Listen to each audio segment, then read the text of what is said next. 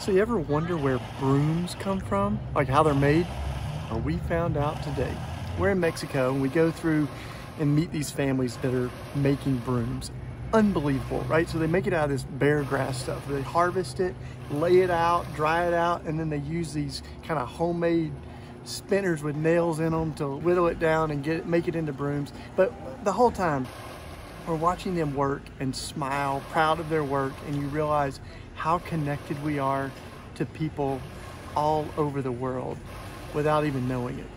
The products that we use, that we don't know the hidden faces behind them and all the work that goes into it. So today, in just one little way, we were reminded that most of the brooms that are made from natural products in the US probably come right back to these little families that we met today in Mexico.